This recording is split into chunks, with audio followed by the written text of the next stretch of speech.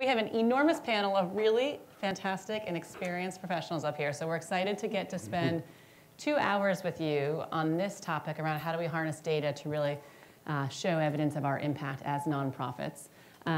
We will take a break in the middle of that because I know 2 hours is a long time to sit after lunch. And before we dive in, I can just share a little bit about myself. My name is Katie. I run an organization here in New York called Community Resource Exchange, or CRE. We are a nonprofit ourselves and also a nonprofit consulting firm, so we support around, this past year, 500 organizations to be stronger in achievement of their missions. And we do all sorts of organizational development and strategy and management support for the nonprofits and foundations and some government agencies that we serve, really around strategy, planning, different OD topics like financial management and talent management, risk management, diversity, equity, and inclusion, all the different facets that you as nonprofit professionals, I'm sure, are thinking about across your organization every day. We work in those areas. We are not tech experts, and I think that's actually why I was asked to moderate these panels. So my job is to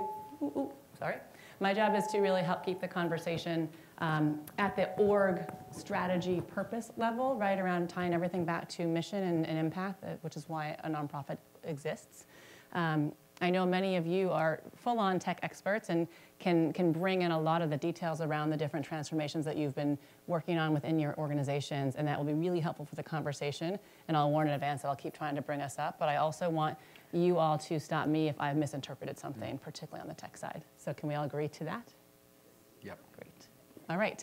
So without further ado, to introduce this panel, the title of the panel is called Harnessing the Power of Data, and it's thinking about how do we help our nonprofit organizations better provide evidence to show that we are making an impact and do that in a way that matters for number one. I always argue the most important point, which is to assess if we're actually making progress towards achieving our mission, right? So for our own management and assessment of if we're achieving our outcomes. But number two, to communicate back to the many different stakeholders we have to communicate with to be successful as nonprofits, which includes donors, includes external partners, includes your board members, the different clients that you might support.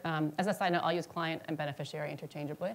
And it can even include government institutions, and in those you might be trying to influence for further policies and things of that nature, right? So there's a whole host of folks that we've got to worry about communicating with, and I think that data is critical to it. And then, of course, I should note too, of course, your internal staff, right?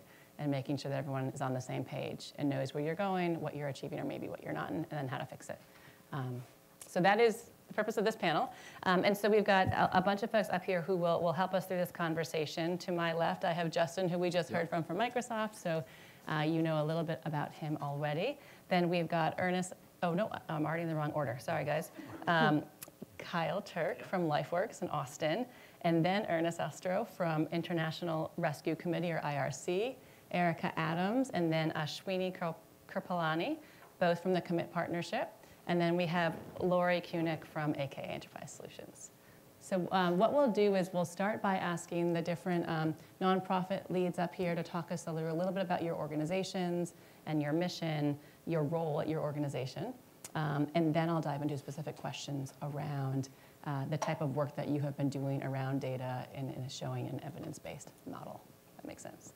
So Kyle, can we start with you? If you'll just share with us a little bit about LifeWorks. We saw the wonderful video, the blockbuster that we were just talking about that it is, and why the organization was started, the mission, and your role there. Excellent. Does this sound okay? Okay. I'm the IT director at LifeWorks. We work with youth between 16 and 26 years of age. They're typically either critically homeless or aging out of foster care. So it's a particularly vulnerable population. Our mission is to achieve self-sufficiency. We have a standardized assessment that we've developed along with the University of Arizona in achieving what does SSM or self-sufficiency look like. We have 30 programs in 3 divisions. The 3 divisions are housing, counseling, and education. Each one of those programs we hold to an evidence-based model, which itself lends to a whole bunch of metrics, right? How many touches a case management has, what assessments they have. So that rolls up into achieving our mission, which is self-sufficiency.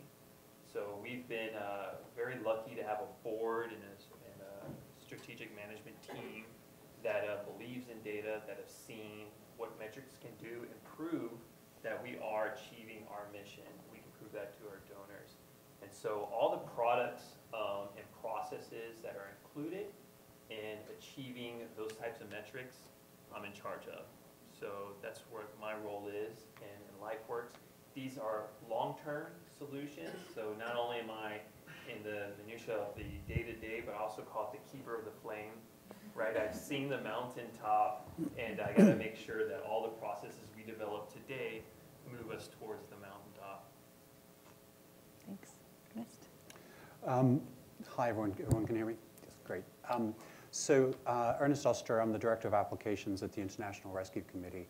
We are a humanitarian aid organization, and we respond to some of the world's worst humanitarian crises in the world. And that's everything from a 72-hour response in crisis to help save lives, through to really helping people rebuild their lives through long-term education, health, or economic programs. One of the things that's unique about IRC is we both do a lot of international crisis response in 40 countries around the world. We're also one of the resettlement agencies in the US that is taking in refugees and helping them be placed and thrive within a US society. The other thing to note about IRC, we're pretty large. We have between 12 and 25,000 staff, depending on how you count them exactly. We work in 40 different countries. We do a whole range of programs. So from a data point of view, it's a pretty complex environment in terms of how do you bring health and education and governance and power statistics together and kind of build a body of evidence on that. So one of the things you can do is look at our outcomes and evidence framework, which is published online. But evidence is at the heart of our 2020 strategy. What I manage is applications, which is sort of the entire application suite, although pieces of it we just help make sure they're integrated into an overall model. So we're implementing Dynamics 365. We have a team that's dedicated to that, and what we're mostly doing is making sure the data and how it works with other systems is working. We also do software development in our team, which is really good because that lets us give some things that really delight people. We also have data and analytics in there and what's called ICT, or Information and Communication Technology, for programs. Thanks. Erica Adams. I am with the Commit Partnership and the Managing Director of Strategic Relationships. The Commit Partnership is an education collective impact model based in Dallas, Texas. And while we started as a Dallas-based organization, we also do a lot of work with the state of Texas around education issues. And just to give you a sense of scale, Texas educates 5 million students, and that is roughly 10% of the nation's kids. So that's a pretty big charge that we hold in our hands. And to take that very seriously, we look at an education pipeline that starts from birth all the way to and through college. And my colleague Ashmina will talk a little bit more about the 11 indicators that we use to hold ourselves and our partners accountable to those students. So we track everything from kindergarten readiness through 3rd grade reading, high school access, high school graduation, college and career access and readiness. Within those pathways and within those 11 indicators, we found through data that there are 3 strategic areas that we really need to focus on. The first is early. Early childhood education is key to setting a strong foundation for how a student will progress through life. Just to give you a sense, for every dollar that you invest in early childhood, we see a return on investment anywhere from $7 to $13 for every single one that you invest. So we start early and we focus very strongly in that area. The second is educator effectiveness. I think we can all name an amazing teacher, an amazing principal who set you off on the right path. You can't have successful schools without having successful people within those classrooms. And the third is college and career access and completion. So not just getting kids to the college door, but getting them to complete a 4-year, a 2-year, a certification, something that puts them on a sustainable lifetime earning pathway. If we're able to do that for our students, and Texas has set a goal of 60 by 30, which is 60% of our students and our young adults having an education pathway by 2030, if we're able to reach that goal, we'll see $2 billion more, or $200 billion more in earnings returned to the state of Texas. So we operate in a coalition model, a federation model, just that we bring together over 200 partners in Dallas alone and try to move their indicators and their data into one common language. Because when you're talking to early child care providers and a district on how they're grading third grade literacy or kindergarten readiness, you'll see a range of answers. So we have to deal not only in publicly available data, but in organizing that data against what everybody else is talking about, and then translating that into a way that makes sense, not only to ourselves, but then to those partners and to policy stakeholders. If anybody really wants to have a good time, come down to Texas right now. We're in the middle of state session. We like to say it's the best free form of entertainment that our state has to offer. We already have Twitter fights going on. There's popcorn involved. You'll be very excited and not disappointed. So my role within the organization is strategic relationships.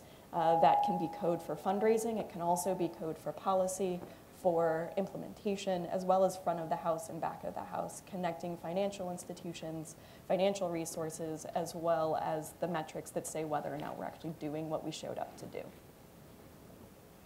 And I'm Ashwini Kirpalani, and I lead the analytics team. Our organization is less about the technology side of the work and much more, like Erica said, about the communication side. So how do we take existing data that's out there and change the conversation? So how do we communicate that 4 in 10 students can read on grade level in Texas, and create the momentum around, for example, funding education.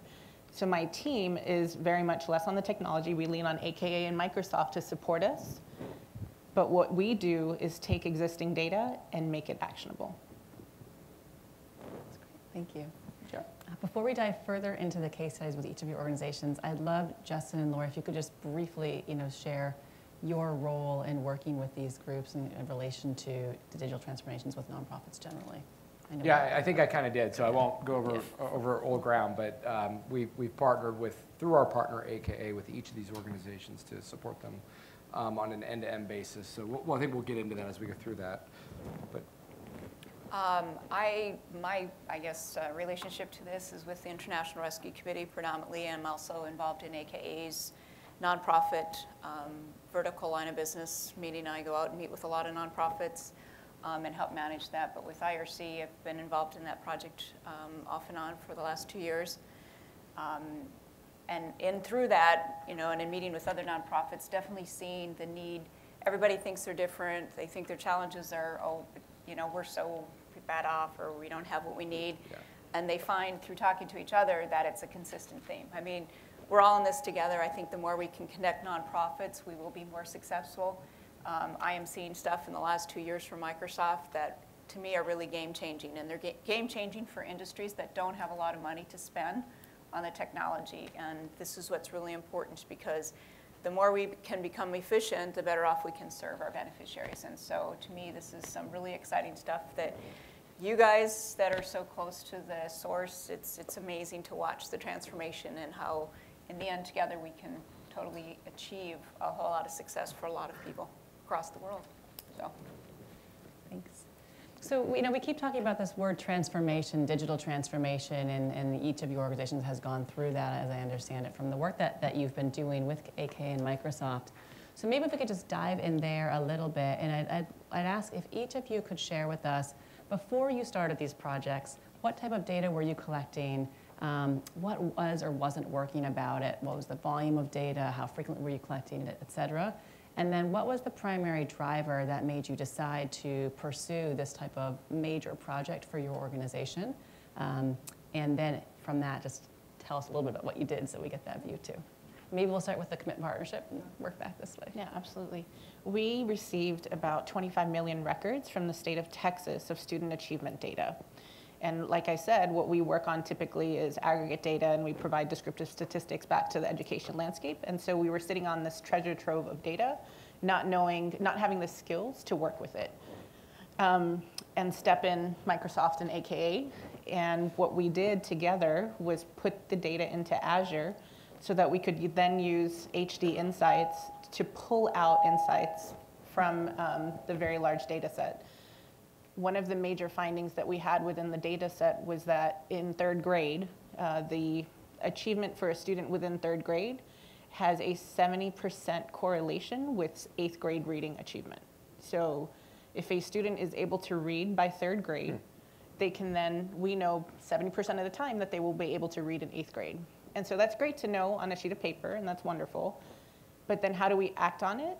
And so we took the work that AKA, the Microsoft team, and then also another organization that we work with, DataKind, to share that out with the legislature, so that we can now start talking about how do we make sure that third graders in Texas, every single third grader, is able to achieve on grade level.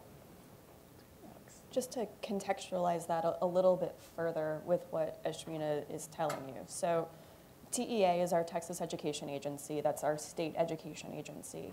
They went searching for somebody to have use of this data set, this 25 million records. And Ashmina aptly named it a treasure trove. This is data dating back to when was the first record? Like the 80s? 2012. Same thing. Might as well be. It was 5, 6 years of data for every single student in the state of Texas. But to be able to crunch that down for a state agency, to pull out predictive pieces of information, to then go back to the legislature at a time when Texas is looking at changing the way they actually fund public schools and provide a legislative body a roadmap to say, here's a place that you need to make a really big bet, and you've got to change the way that you fund, the way that you incentivize, the way that you hold accountable school districts and school entities to get them to a third grade reading level. Before it was more of a stick, less of a carrot, and just say we have to hold you accountable in this whole mix of other accountability metrics. This gives a very concrete point in time to say everybody needs to hit this target, and here's why. It will get you to 8th grade, and 8th grade will get you to high school graduation, which will get you to a career certificate, right? And we could not have done that without a lot of this predictive analytics that AKA and Microsoft was able to provide for us. And just one kind of really pragmatic point to amplify.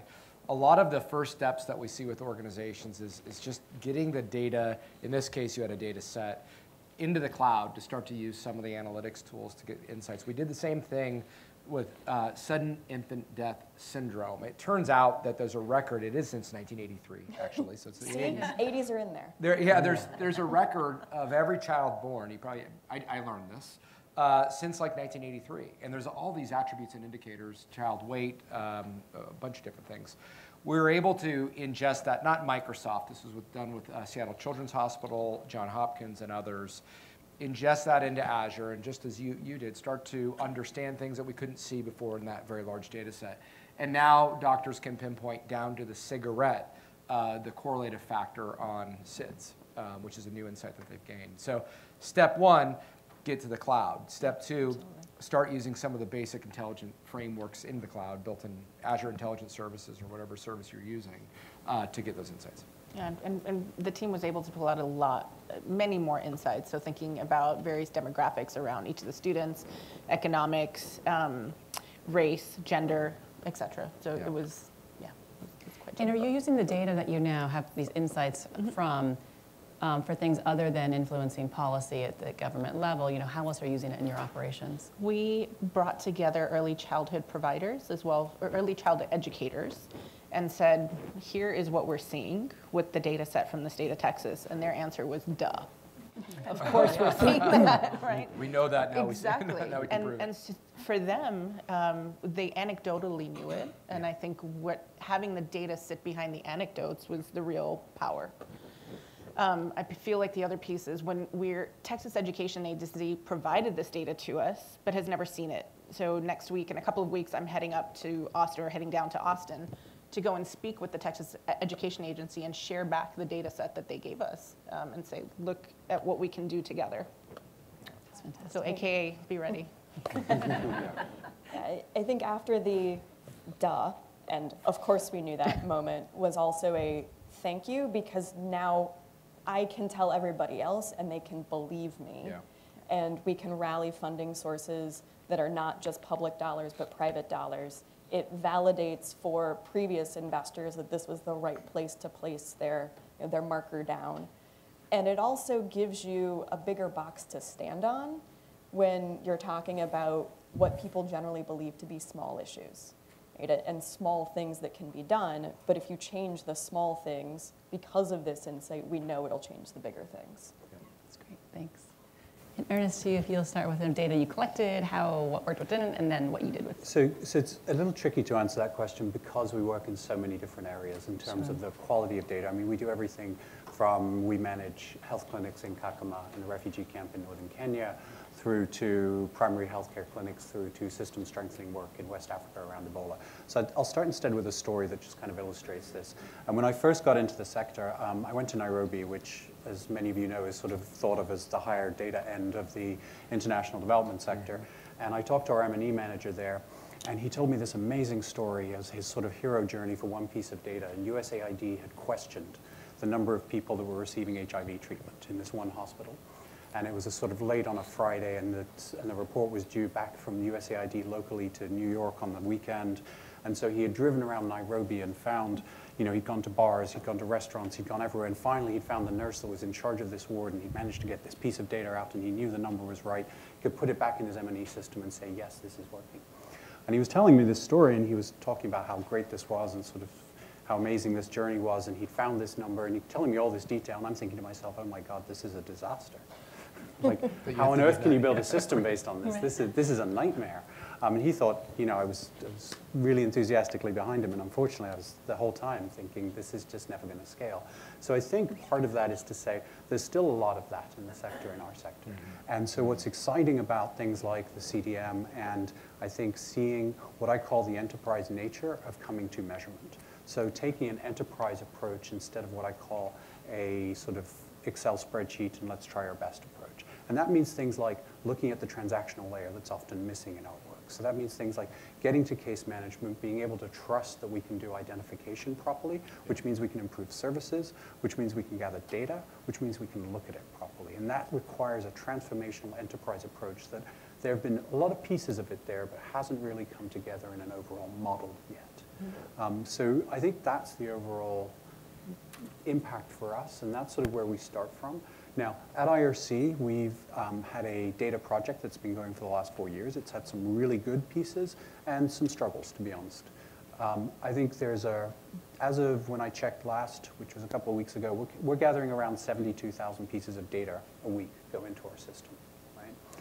We have challenges with data quality. There's a lot of stuff we could do with AI to look at those kinds of things. So we're gathering a lot of data. We have a lot of different systems around the world, everything from fairly sophisticated ones. Our Pakistan Reading Project, which was a project to retrain several million children for reading levels in Pakistan and retrain teachers also. We distributed 23,000 tablets as an example. We have a lot of good data from that we could use. So we have a lot of disparate data sources that we're bringing to the cloud. We're looking at how we can start to analyze them and looking at our staff capacity so that we can also raise our analytical capability, partner with different agencies such as AKA and Microsoft directly as to what can we derive from this. So I think we're sort of a step back from having this sort of conversation with the legislature based on our data, but we've got a lot of good things coming together. With a lot of good sort of industry partners we're working with. So we're very excited about where we're going. And so what are the critical steps that you are taking or about to take to get closer to having data that you can use worldwide? Or do you think it'll continue to be kind of in pockets at this point?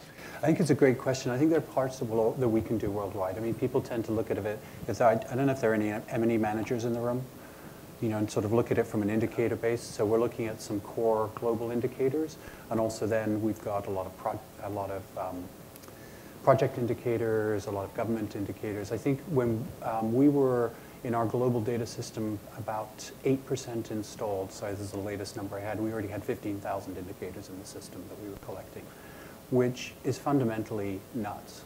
Yeah.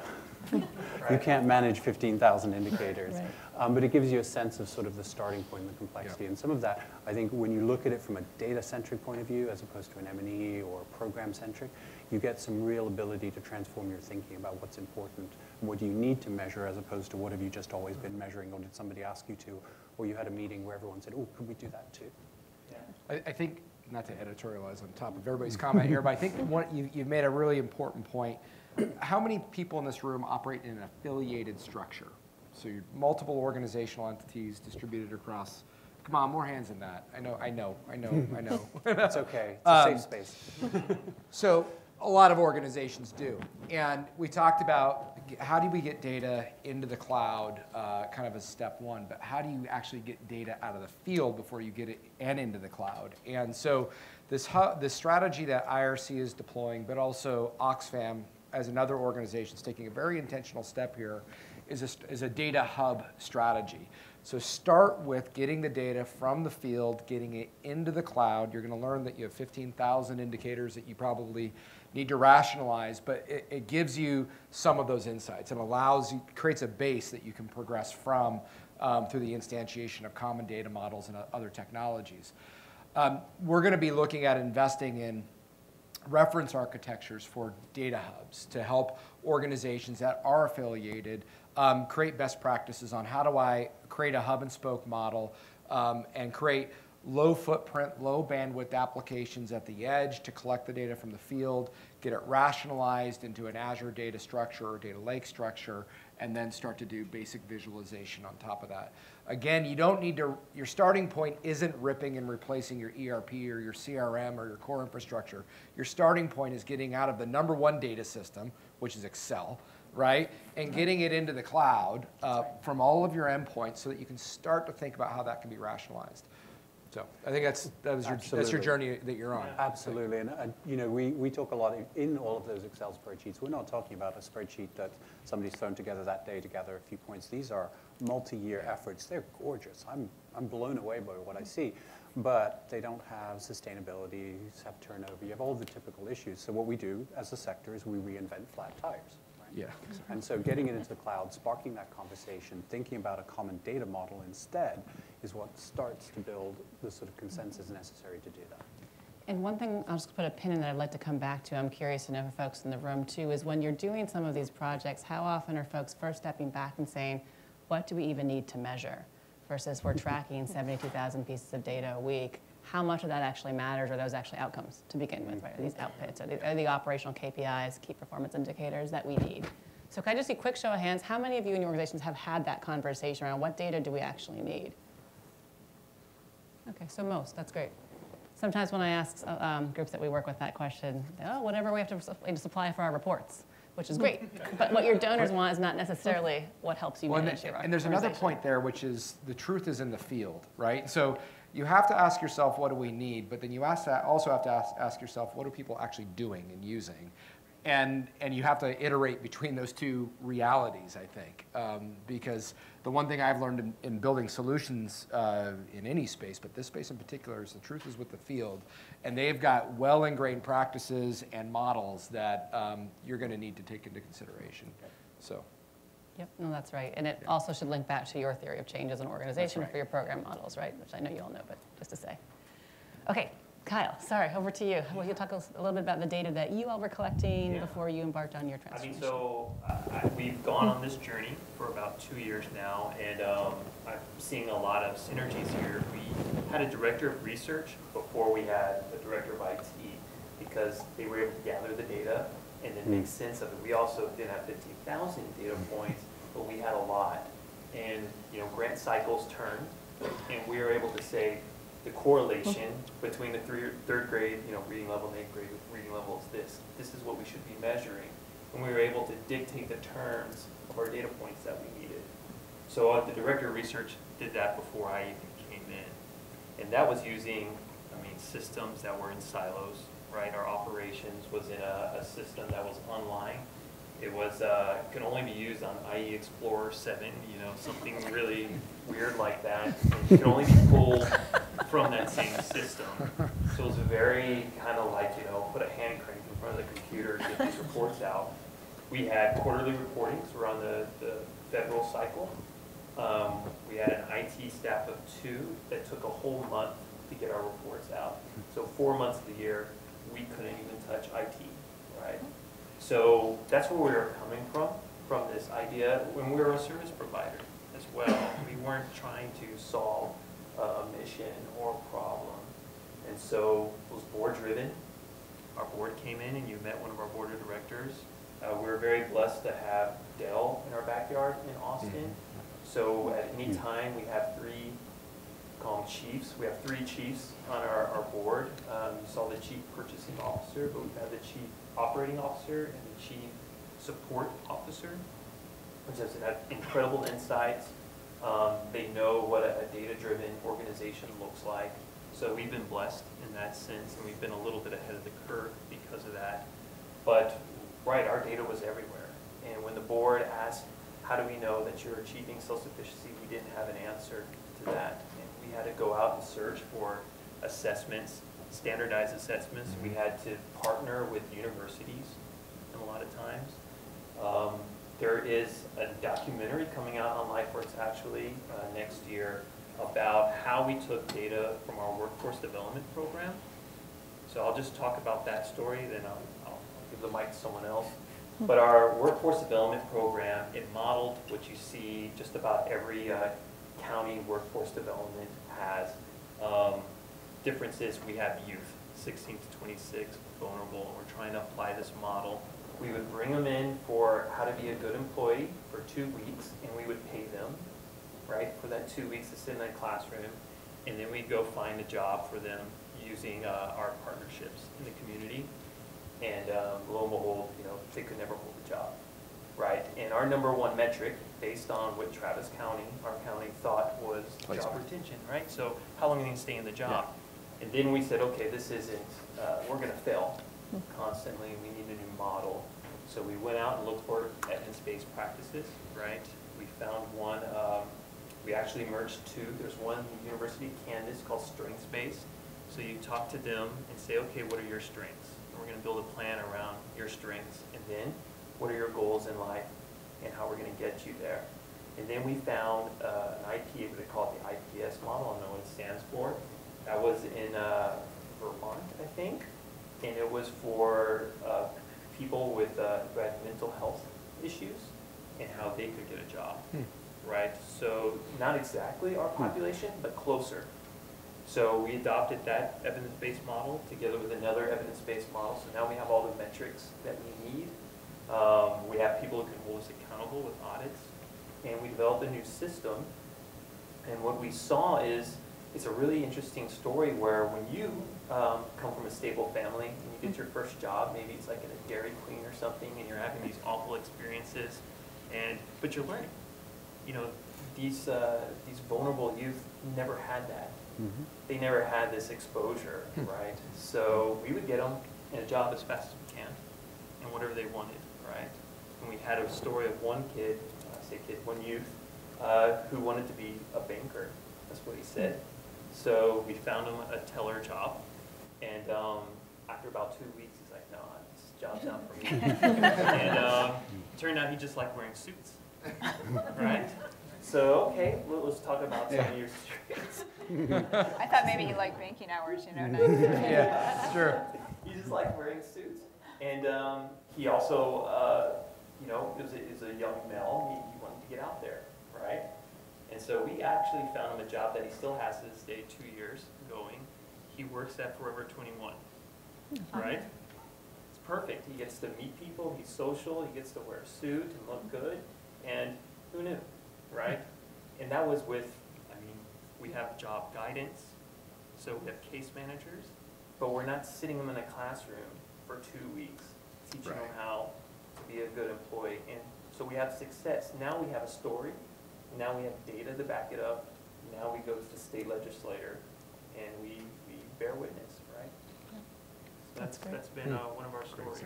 That's awesome. I think similar to your guys' you know, with finding those jobs, you know, like with the IRC, because of the refugees that they manage in the U.S., self-sufficiency is a big thing, and finding the right type of positions for people who don't necessarily speak the language, aren't familiar with the standard customs in their areas. I mean, there's a lot of things that are very similar in how they have to manage, because it's a life. They came, and now it's like everything's new, and how you help is so amazing, and you need that data and that information in order to really drive that home. So, you know, speaking of evidence-based models and the different changes you all have made in your organizations through the projects that you've done, I'd love to hear what was necessary for those transformations to be successful, or to be on the path to being successful if you're not fully through them yet. So obviously the data piece, right, and the tech piece, and so feel free to speak about that. But are there other organizational considerations that you think would be helpful to highlight that are critical to the success of these transformations? Anyone dying to go? Yes. All right. Go first. I'll jump in. You know, when we think about Commit and the Commit partnership, there's the organization that Ashwina and I work for, but then there's the coalition that we really manage. So while I didn't raise my hand if you asked if we're an affiliated structure, we kind of are, in that the data-driven decisions that we have to make and the evidence-based practices that we try and facilitate are often not put into practice by our employees. They are put into practice by teachers in a classroom or superintendents that are leading, or district trustee members, child care providers, healthcare hospital systems, right? These are other large, complex, slow-moving bureaucracies a lot of the time. And so for us, while our organization was founded on data-driven principles and track it with fidelity, and we are 48 strong of nerds, we have to help others come to the bright side, right? Like, we really have to be patient. And I think that is one of the first lessons that you learn, is that you have to be patient because the truth really is in the field. We can sit at our desks and churn out information and insights day in and day out, and we walk in the room and they say, yeah, welcome. We've known that. Where have you been? So helping us meet them where they are, being patient with the field as they're working in front of computers that need cranks. God, they'd love something that runs on IE7.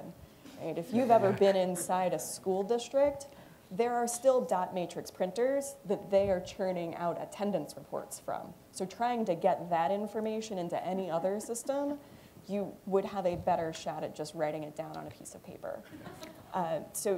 Moving a field that is archaic, constantly under scrutiny by everyone who thinks they know better, including us, is a challenge for these folks. So we have to be responsive.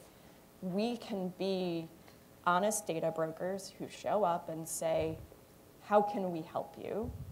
And how can we work within the systems that you have now while also being your advocate outside the system? And to add on to what Erica is saying, completely true, it's all about the coalition. And so much of the time that we spend within the organization is building relationships. So getting the data is kind of opening up the door, and having conversations, sitting down, learning, listening is where we change behavior and change resources. Do you want to add a little bit about your data council? Yeah. So we have a data council, which are the chief accountability folks for each of the school districts within our county, and there are 14 school districts within the county. And what we do is just create a space for them to come together and talk.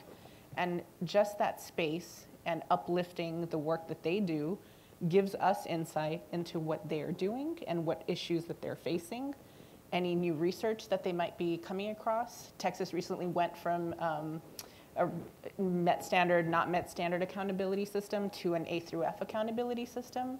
And just hearing them talk through what that means for each of their school districts allows us to then go and talk to legislatures and to the legislature and say, hey, by the way, we're hearing this. Is it making sense? Can we potentially change how we are looking at outcomes?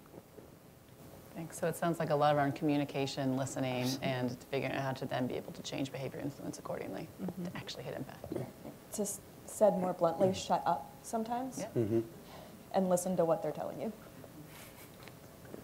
So I feel we could get a Monty Python moment going here with, dot matrix printers, sheer luxury. So I think one of the things one of the quotes I always like in looking at technology is William Gibson, who said, and this was 1993, he said, the future's already here, it's just not very evenly distributed. And so we know how to do all this stuff. I think there are lots of new tools coming along. The AI stuff is just really amazing. And then you get into ML and some of the tools there. This is incredible stuff we've never had at our fingertips before, and it's amazing to see it just there, like the power of what you can get with Azure. Not to be on a sort of Microsoft sales call here, but what you can get at your fingertips today is mind-blowing when you think about where we were 10, 20 years ago, and just the power at our fingertips. But the challenges are really the same that we all know, or in terms of implementing technology projects. They're really the same challenges we've dealt all along. I think in this space, particularly data and measurement in nonprofits, one of the first ones is just resourcing. So if we compare, even at IRC, if we compare what we're doing in finance and operations right now to what we're doing in measurement, and look at the resourcing and look at where we are, there's stark differences here, and this is true throughout the sector. If you go to your CFO and say, we need a new finance system, it's going to be $1 million, it's going to be $10 million, they sort of nod and say, yeah, okay, that sounds about right, right? And they'll be there at a steering committee, and they'll be one of your project sponsors, and they'll make sure it happens. But finance, the standards of double entry bookkeeping have been around since the 13th century. You can go to any country in the world, and you can hire a finance director, and they know what GAAP is. And they understand what closing cycles are. So there's a common nomenclature. There's a common set of processes and standards that are already there, right? If you can contrast that to data and measurement, none of this exists. The thought that we're going to measure nonprofits and have data is 10 to 20 years old, maybe a little bit longer in that sense, right? There's massively different, more complex data models that we need to do in terms of thinking about it. Yes, indicators, you can get pretty simple with that, but the underlying transactional piece of what we're trying to achieve there is massively more complicated than just running a ledger. And yet at the same time, we typically say to programs, can you find 5 programs that can contribute 10,000 each, and we'll put together a data system? So I think resourcing and thinking about it in an enterprise model is one of the key pieces. Having a strategy is super important. At IRC, our CEO, David Miliband, has been focused on evidence-based programming since he first got here 5 years ago. It's a core pillar of our IRC 2020 strategy. If you go read what he wrote in foreign policy, it's in there. If you look at oef.rescue.org, our outcomes and evidence framework is there and breaks down all of the different programming models we do into their component portions so that we can then attach an evidence base to each thing. So if we're going to say you need a system of laws, 2 steps down, people need to be able to affect those laws. And how are we measuring that? What's the evidence in the sector for that? And is there an evidence base that we can contribute to? Is there an evidence base that we should go big and say this is a really key thing in the same way sort of 3rd grade children and reading? Or is there actually contrary evidence? And we've been doing this because we thought it was a good thing, and actually we should stop. And so each of our programmatic interventions is measured against that and is rated against that. So having that strategy is really important. I think the 3rd thing I'd mention is just the human resources piece of it, right? For every broken system, somebody benefits. So if you're not getting data out of the field, it's because somebody's sitting on their spreadsheet, they have power, they have influence, whatever it is. So setting up the right governance, setting up the right incentives, making sure people can transition through that, really thinking about the journey that your staff are on as you do these projects is just incredibly important, because you can have the best technology in the world, as we all know, and if people aren't aligned with it, it will fall flat. Thanks. Cal, you want to? So I'm not going to add, a lot was already said. We do a lot of the same practices. I mean, obviously we had a board that came from Dell, so it was top down where it's got to be. Our senior management team, we try to implement technologies first. So like when we went to Teams or Skype for Business, we're the first ones to drop the calls, right? Yeah. We try to implement that one. Same will be for Teams when we change over, but so we could feel the pain up top. Talked about pain and sharing the pain earlier. So we felt the pain up top, right? And we knew what the organization was going to go through. We understand the technologies, but we also understand how it's going to change the way we do business, right? So it's always a top-down message. So for us, it's a very similar story that you guys had. So I don't have much to add, but because we were lucky that it came from the top, we got to say, setting the culture, we have another thing that we do called crucial conversations, being able to voice a different opinion, talk about restructuring where it makes sense. So we have a lot of type of M&E type positions that have a lot of power, and there are positions that make a lot of sense going to the new models, and how can we bring them back into the fold, maybe a grants management system or whatnot. So I would add that to what you guys said, is being able to have those crucial conversations, and we teach it at our organization. We're going to a training next month, actually. That's great, thank you. And a lot of what I'm hearing are different facets of change management, really, right? Like, so it's both, you need the technology and the system set up, but you need actually the people to follow suit. And you guys all talked about different parts of that, I think. Peter, were you saying something? Okay. Let me ask one question to everyone in the room, and then we'll go to break. So I hope that doesn't mean you're not going to respond to this question. But at risk of that being the case, just to ask everyone in the room, for all of you who are going through your own transformations or thinking about it, what have you found to be helpful in, let's say, either easing that change or accelerating that change, you know, all kind of in line with what we heard from everybody up here? Does anybody have additional considerations to share that would be helpful for others to think about? I should have told you we had break. If you answer the question, then... Exactly. Changing the rules, yes, exactly. Couple hands, anyone? Anything to share? Yeah. CEO and the board support. Yes. Yep. CEO and board support, absolutely. CEO and board support, absolutely. Has anybody had experience not had CEO and board support for this? And can you share a story of how that didn't work so well? Or you all had it? Looking away or nodding. Great. But I do think... If go you for want it. to answer that, we certainly have had clients who have not had it. So have we. Yeah, and they're sitting here, I think, in large part because they do have executive support. There's a couple of common ingredients. Executive support. There's nobody who's more maniacal about data-driven practices than David Miliband that I know of, right? So it starts at the top. There's a case for change, and there's pain that the team sees. They're taking a pragmatic approach to the technology. They're not trying to eat the elephant all at once, starting with a data hub strategy, then evolving your core platforms. And they're thinking about that full change management cycle, knowing that the truth is in the field and that it's hard, actually, to change, we'll call them end user or field practices. That's really hard stuff, and that has to be thought through. And this formula is the same formula that we see in enterprise. It is a consistent formula. When you have those ingredients right, you can make real progress. If any one of those ingredients is missing, it's a struggle, right? And we've certainly seen lots of organizations go on big data strategies, didn't have executive support. We thought the tool was going to solve the problem, and we all know where those projects go. That's right. So. I think the other thing I'd add is reinforcement mechanisms, right? So down to incentives for employees to actually change behavior. It goes on performance reviews, the whole 9 yards. And I'd also add that once in a project, even though maybe you felt the executive support in kicking it off, having regular steering committee level meetings, which more often than not sort of devolve into project team meetings. But that's not a steering committee meeting. But having a steering committee meeting that forces those same executives into the room to understand some of the challenges, to understand if there is a change coming, that they're bought into it. Because oftentimes, what they perceive to be the project when it started, it may change over time, and the things that they were hoping to get out of it, may be a phase 2. You may have scaled it back and said, well, we're not even going after that in phase 1, and all of a sudden they're pulling the plug on the support for the project because it doesn't have what they needed. But if they were in that regular conversation, they'd understand that and have been bought into it. So just a practical recommendation for steering committee involvement throughout these projects. That's right. Thank you, Alan. And that, I think the 2 parts of that are really interesting. There's absolutely a need for really strong steering, and it's great to have David at the table sort of pushing this from a sort of executive point of view. But to your point, the field voice needs to be really balanced in there.